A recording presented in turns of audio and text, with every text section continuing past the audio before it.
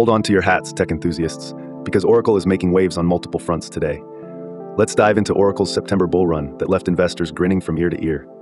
Oracle's stock rocketed up by a whopping 21% last month, leaving Wall Street buzzing. What fueled this stellar ascent?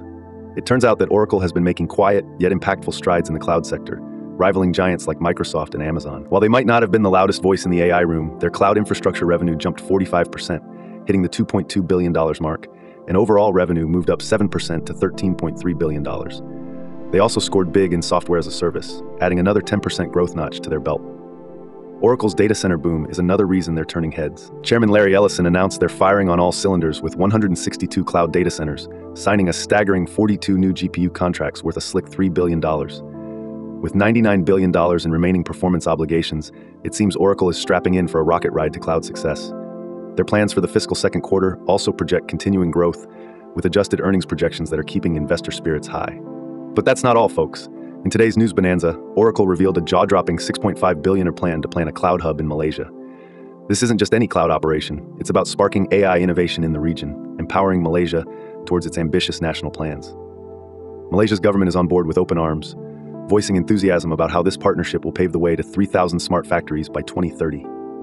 Garrett Ilg, Oracle's executive VP for Japan and Asia Pacific, expressed that this massive investment is a testament to Oracle's commitment to making Malaysia a key regional player.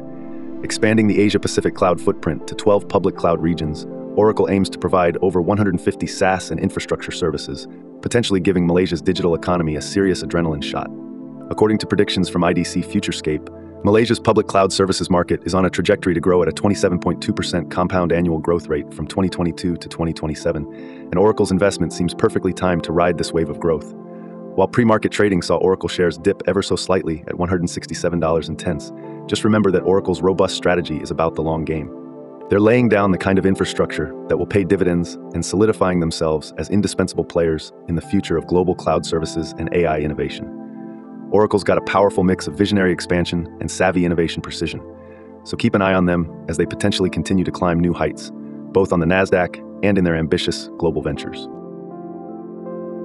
Thanks for watching to the end. Remember, this is just one story from our full daily show, which includes all the other news and an analysis of the day's tech market activity.